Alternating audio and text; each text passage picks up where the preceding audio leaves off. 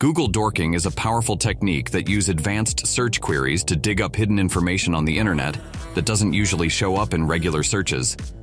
By using specific search operators, you can uncover things like exposed files, sensitive data, or even misconfigured systems that weren't meant to be public. You can gather valuable insights, often revealing just how much information is left unprotected online.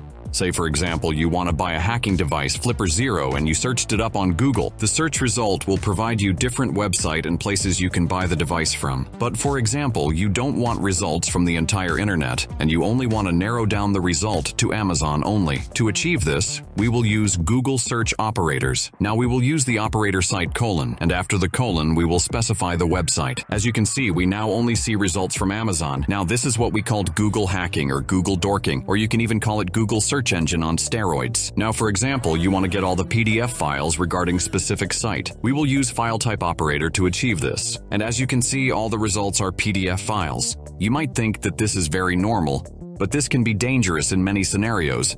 For example, in our case, we will pick a username of a YouTuber, Hackitron, and perform a quick search on him for more insights about him. Remember this, everything we are doing in the video is both ethical and legal.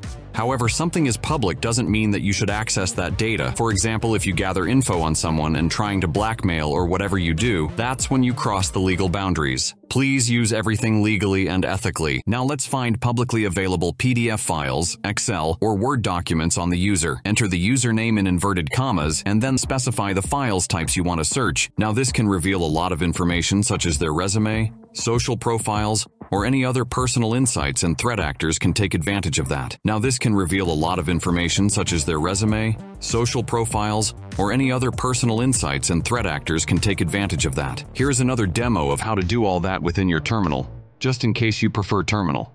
I will provide the repo link in description if you want to test it. Same thing here, you can just type in your query and set the number pages you want to see results from.